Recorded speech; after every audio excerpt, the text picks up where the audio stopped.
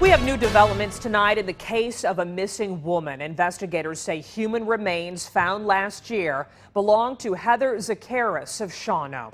They were found in the woods near the town of Richmond in Shawano County by a group of teens. Tonight, the sheriff's department is treating this case as a homicide. Deputies say they have notified the family, and tonight we're hearing from friends who are remembering Heather.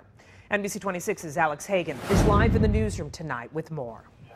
Well, Stacey, when Szekeres was reported missing almost 2 years ago, the Shawano community came together to try and find her. Well, tonight, friends say after all that time, they are feeling a bit of closure.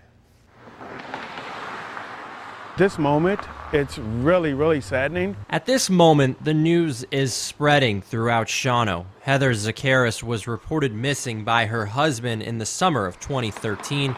Last seen at a bar in the city. It was a very strange situation. Human remains were found in the Shawano County town of Richmond almost a year ago.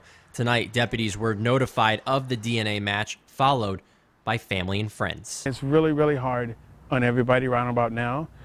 Talked to the mother, spoke to her.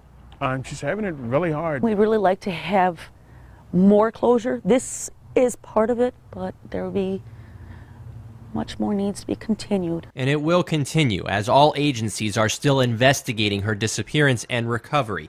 Tonight, a feeling of nostalgia hits everyone and will continue with that sense of closure. She was a very beautiful young lady. She brought a lot of light into people's lives.